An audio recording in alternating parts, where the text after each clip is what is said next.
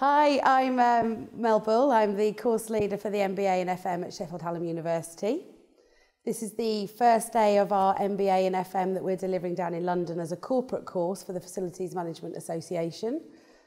The course is going to be delivered to 18 students from service providers all over the country, and these are the leading FM service providers. So very exciting day. First time we've done something like this as a corporate course. As part of our campaign to professionalise the FM industry, we have created an MBA in FM for FMA members. It's a closed MBA, which is the first time it's been done with Sheffield Hallam University. Today's a really exciting day for Sheffield Hallam University and Sheffield Business School.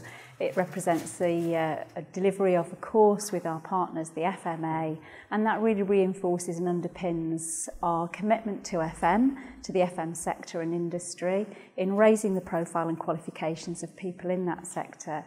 But it also really underlines the fact that Sheffield Hallam University and Sheffield Business School are committed to providing education which is relevant to practitioners.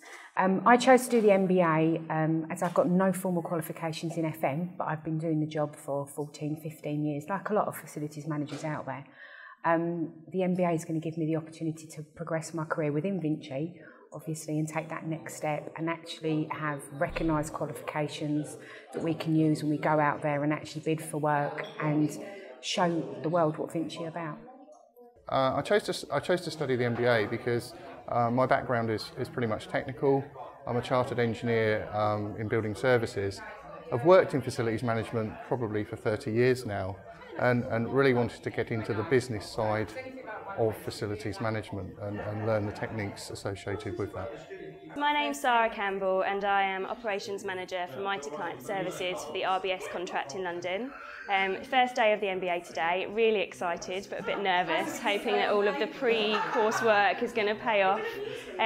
The reason I am so excited about it is because I don't have any real qualifications that are tangible to what I do, and I had been looking into something, a level 7 qualification that I could do alongside my job, so I could really use what I was learning in my everyday life.